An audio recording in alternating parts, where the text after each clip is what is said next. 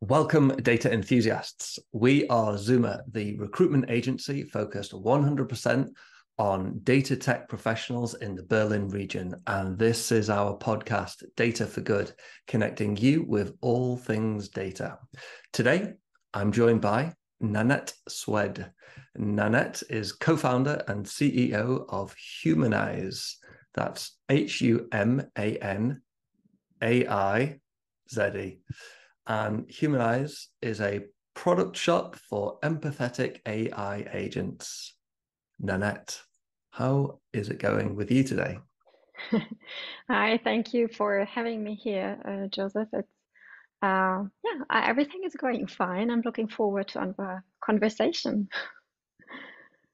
Great. I'm looking forward to going into your topic of passion and expertise. And I understand that topic today for us to talk about is empathetic AI. Exactly, and what it can do for humanity. Excellent. Oof, they Yeah. are bold claims. Super. So, Nannette, tell me and tell us data enthusiasts, what is high level? What is empathetic AI? Oh, yeah. Okay. You're starting with a big question already. I mean, empathetic AI, as powered by natural language processing, refers really to artificial intelligence systems that are designed to understand and respond to human emotions appropriately, in a way, ideally, that is contextually appropriate as well. So, what we aim to do with empathetic AI is to create engaging interactions between humans and machines, really. Super. And okay, what context are most people using empathetic AI in? I mean, so far, I mean, this is definitely an area that is still to be developed, or where a lot of development is happening right now. We are mostly putting it in places where human interaction fails. There's too little conversation, too little humans looking after humans. Uh, that can be in many areas. It can be in the health sector. It can be in the customer service. It is happening at work every day that human interaction fails. So recently we have built an open access AI that people can consult with through our web app about all subjects around feelings of being bullied or discriminated or harassed or just pushed aside at work. So all the topics that people might feel uncomfortable with speaking out at work. Especially in the settings of remote work that I don't really know my colleagues too well, but still have the feeling, okay, there's something that is off, something I don't like that's going against me, and I can't really get to it.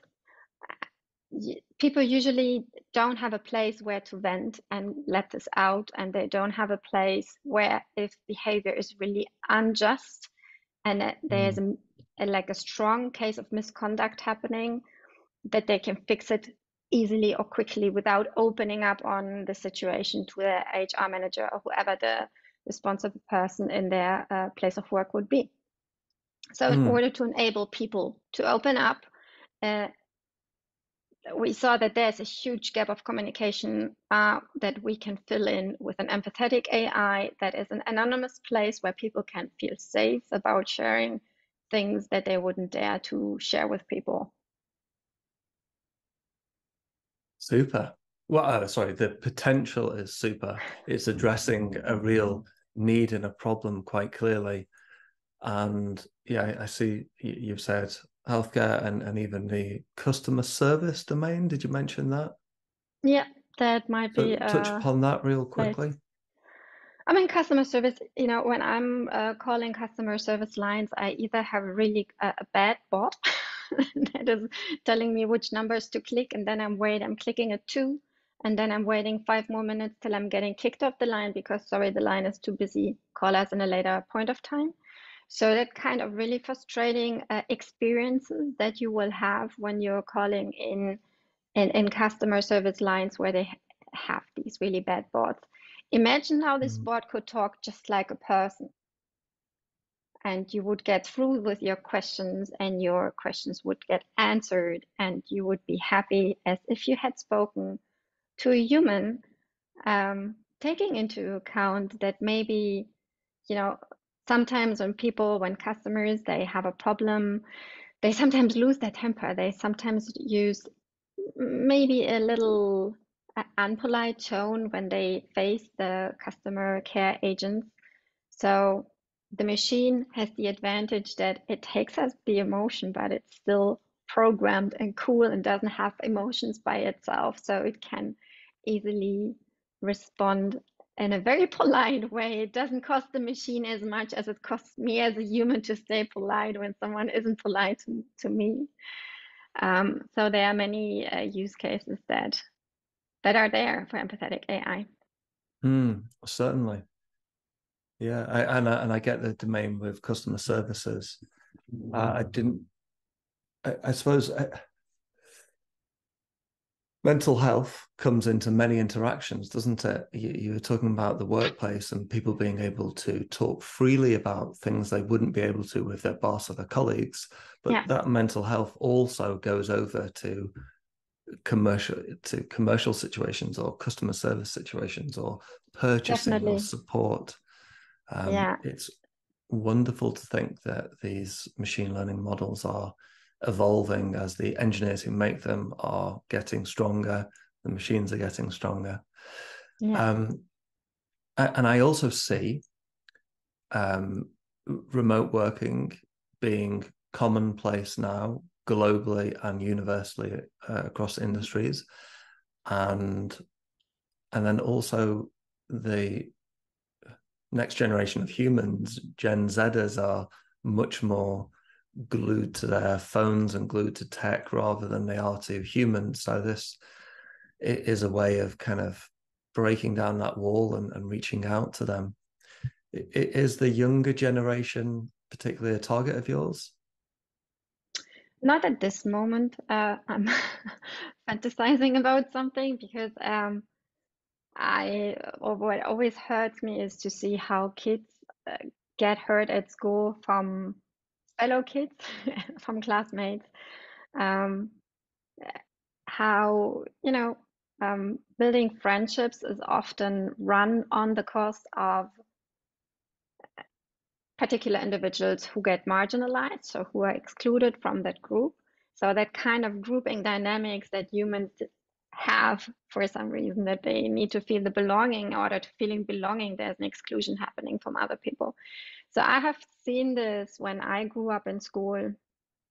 I was certainly also on some point part of this kind of group, excluding certain kids, and I'm seeing it now as a parent, how this is happening again through my kids' generation, and it breaks my heart because I know now with the perspective of an adult where this can go and how people get scarred for their lives. When they're facing this kind of discrimination against them personally. So I would really love to go there. I would really love to provide an empathetic AI that is there for those kind of kids that feel, and it's potentially everybody, because everybody got hurt from friends or other classmates at one point. So it can be all of us. I don't say that there's just a few victims, say, like it's basically where in one point, each of us is not behaving nice, and it's always great to have a place to go and talk to. And I see that very often kids don't have the relationship with their parents to discuss about things because they feel ashamed or they don't want the mom to worry too much, or there's so many reasons why humans don't open up to humans. And it's really nice to have like this warm energy and this empathetic, I'm here for you, whatever it is, I'm always your friend, Also for kids. Yeah, I would love to do this. We haven't done it yet. No, no. The Tamagotchi, do you remember this? This I little do. I do. I do. that I was do. a I didn't have one though. I didn't. yeah, that was a funny mental health Uh-huh. tool that comes to my mind. On a serious note, then, how Yeah. do you see AI impacting healthcare in the future? If it's not impolite for me to say, I don't believe empathetic AI is commonplace or that widespread now. The preferred Mm. solution is healthcare, physical healthcare from hospitals or uh, GP healthcare practitioners. How do you Yeah. see AI impacting healthcare in the future? I mean, this is a vast field. There's a lot of AI that I don't feel specialist enough to talk about it. So when it comes to artificial use to recognize certain patterns and images, like which is super important for diagnosing cancer, for example, really early on. That is not my field of expertise, but I think this is super important for us, for everyone that is affected by these kind of diseases or neurological diseases to see changes in the brain really early on through scans, and AI can detect things that the even the trained medical eye doesn't see as early on. So this is great advancements that thanks to AI we enjoy, and we will enjoy them more in the future. Machines being controlled better, and there's a lot of this going on when it comes to conversational AI, generative AI, conversational AI that is able to build a more empathetic healthcare around the patient. I also see a lot of potential. I think this is an area which is widely untouched.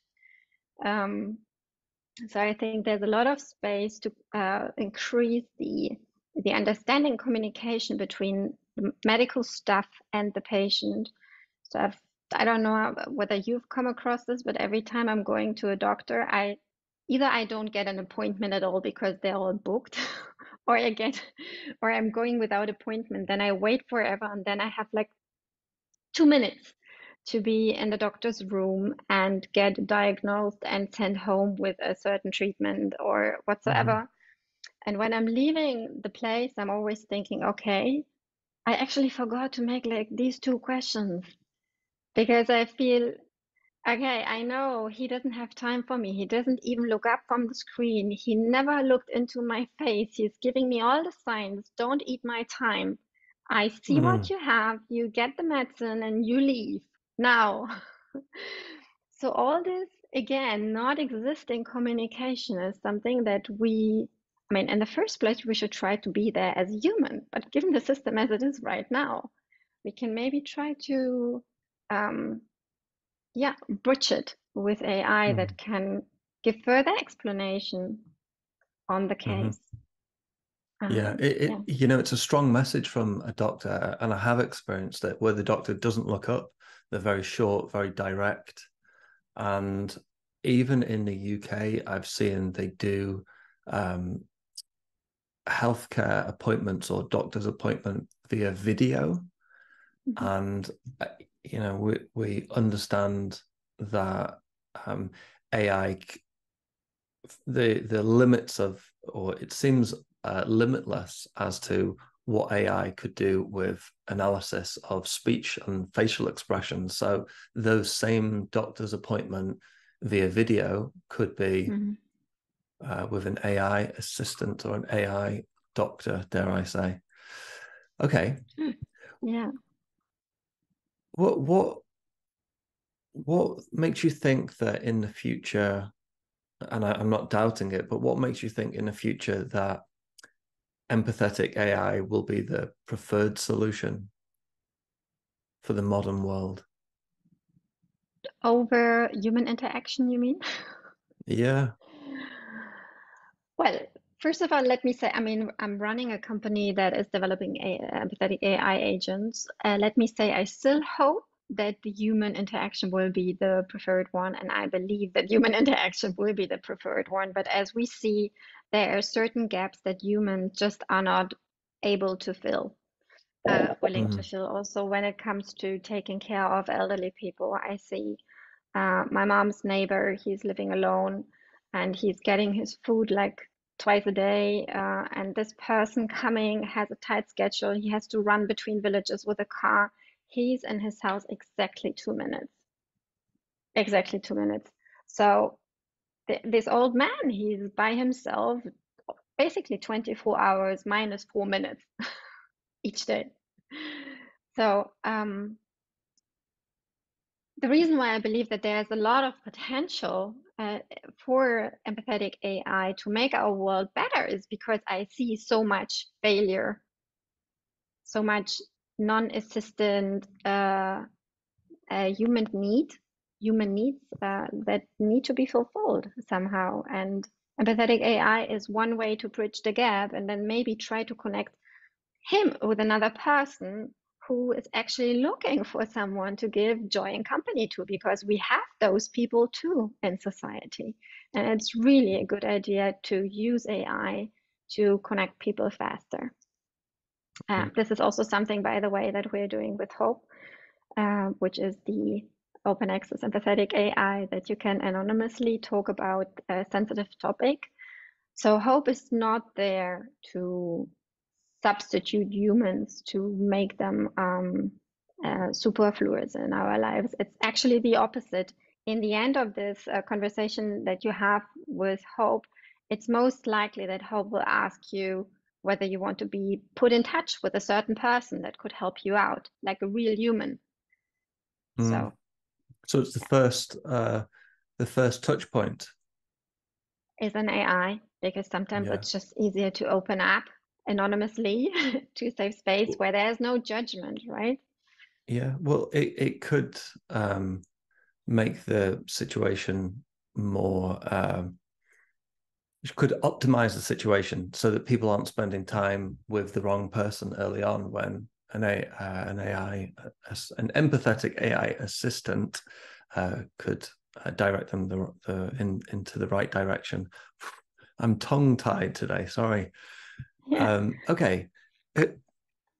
Could you list to me then, in short, some of the major benefits of empathetic AI? We've talked about a few today already, particularly with the freeing up of time, the understanding of emotions. Exactly. So, okay, it has, I mean, in human empathy, we have two ways of how to read empathy, or two strands there. The one is the cognitive, so the understanding. So I see a person's emotion, I understand what it is, I give it an interpretation, and I react in an appropriate way. This is what AI can do too. So I would say this is on a plus side. So it can recognize and understand emotions, and it can react in a way that is appropriate to this particular emotion, and also given a certain context, because an emotion in different contexts might be addressed with different answers. So I would say that's a benefit. I mean, obviously, because AI doesn't have emotion and this consciousness, it is less prone to react in an overly emotional way. This is the example that I was giving with the example of a potential customer care bot that just doesn't react in a negative way on people insulting, or becoming a little bit more aggressive. More rational. Yeah. Well, rational. Yeah, ratio is, I would say ratio is something human, but it's a pragmatic, a simulation of being nice and keeping it cool. It's, going to all the places. You can implement it in all the places, again, that humans are absent. So it could be installed in those places where humans are missing for whatever reason, because it's night. People used to sleep in the night, or usually sleep at night, or because our healthcare insurances, healthcare institutions don't invest enough of money to have professional caretakers to take care of us. So that's a big advantage that I see. You don't have judgment from AI, right? So it doesn't judge you about the way you think. It doesn't judge you about the way you speak or about things that you don't know or don't understand yet or quickly enough. So that is a reason why many people like to talk to our AI agents also at work, because they can, for example, tell me what is our policy on this and this, and where do I find this document? And no one will roll the eye and say, oh, it's written in the Confluence, you should know this. Or why are all the people asking me the same question over and over again? Now, AI doesn't care whether you ask this question 20 times, 50 times. It doesn't care. And it will not tell you, listen, it's in the Confluence and you could have looked it up and spared me this 5 minutes that you just ate for my time. So it could serve to be the internal company wiki on all information. This is what we're doing already. So we are, apart from Hope, we also have Empathetic AI, which is implemented in some of our customers' company communication channels. So people can, for example, talk to it through Slack and talk about, things in general, but they can, what people do with ChatGPT, but that this AI would also know about the company. So whatever task they want to perform, it is already trained with the knowledge from the company and can perform the task faster and better. You don't have to do all this difficult prompting that also eats your time. And it knows where your stuff is, right? So how many times I'm looking for information, where was this file? And then I'm going through the folders. And now that we're connecting it to our AI, it's like all of a sudden it's going through our Notion pages and giving me just the information right away. It's like I have this always kind angel being there giving me always the right answer, and I don't have to struggle and look for it, and I don't have to feel stupid to ask for it, because I should know where it is. Yeah. Fantastic. It feels like the benefits and advantages are limitless. But how about the limitations? Limitations. Well, obviously you have to be very careful where you put your data and what you do with your data. So data security and the protection of personal data is obviously a subject that you have to deal with if you implement such an AI system within the workspace. So that is something that we are working really carefully on. And I would say, apart from this factor, which is a big one, obviously AI cannot give you a hug. It's nothing that you can drink a coffee with. It cannot meet you in front of the coffee machine and look you into the eye. That's the limitation, really, that I see, which is why we use AI to create this moment of humans meeting and looking themselves into the eyes. And Do you see any concerns with accuracy, or are we beyond that now? Yeah, to be honest, there's so many things. There's also the critique of bias in AI, but the sense of accuracy, definitely, this is something that you have to zoom into, right? But to be honest, also in the interaction with human. So many things that I see on the negative side of AI, that I see often listed on the negative side of AI, I'm thinking, okay, but in terms of accuracy, when I talk to people, I so often get exaggerated information or mispresented information where or the sentence, their perspective only. yes, so everything presented through a lens of their own perception, and then it is like in a completely different picture, as if the whole context would have been supported, or yeah.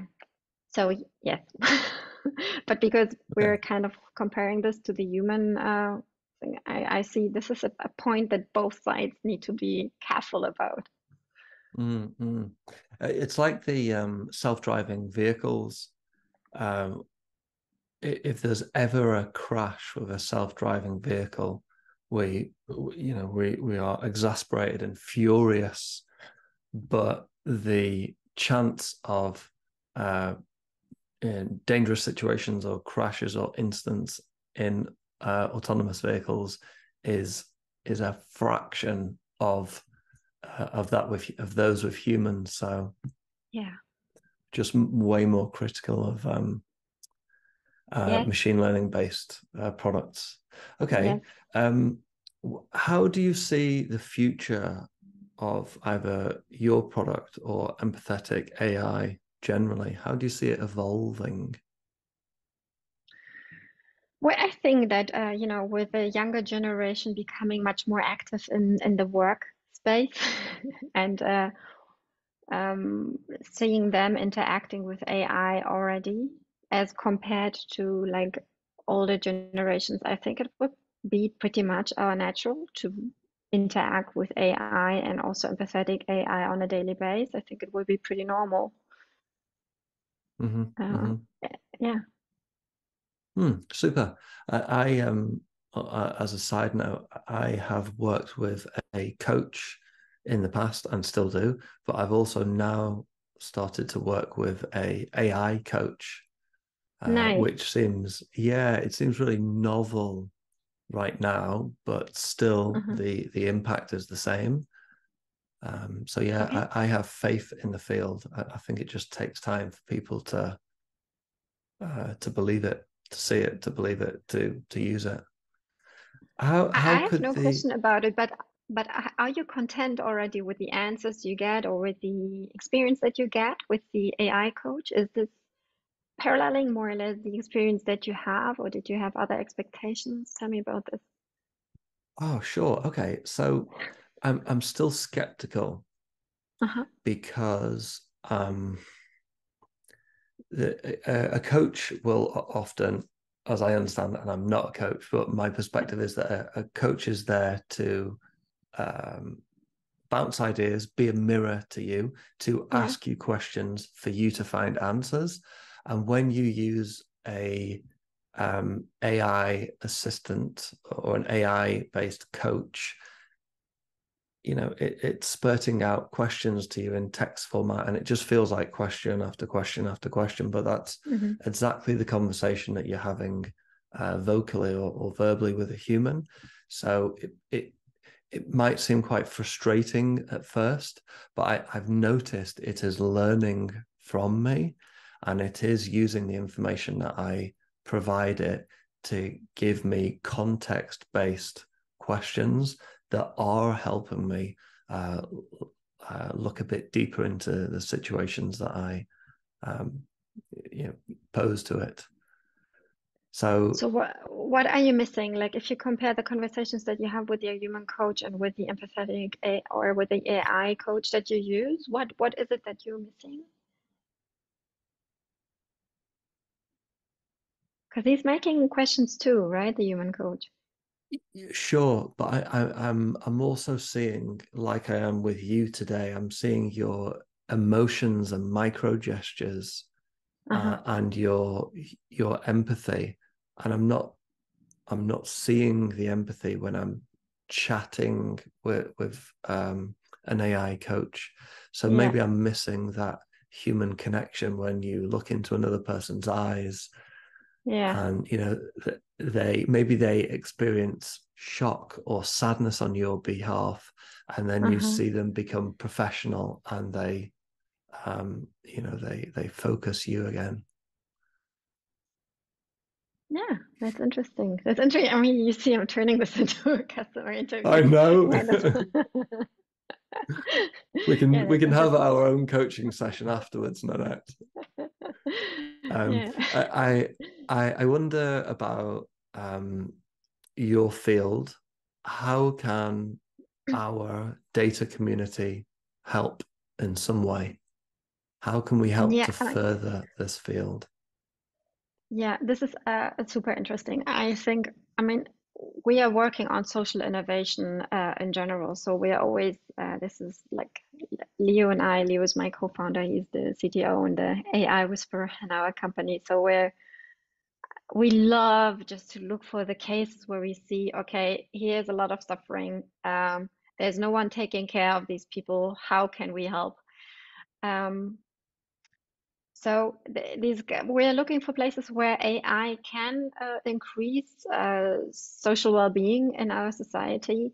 Now, obviously, we would love to have conversations with AI savvy people who join the discourse or who question us, who give us feedback, who maybe have their own develop and want to develop their own idea and want to develop their own tool and are looking for someone to spare with to develop this idea further. So we're really looking for connection. We're looking to put our heads together and exchange ideas and knowledge and get innovation going. This is how we want to what we want to do.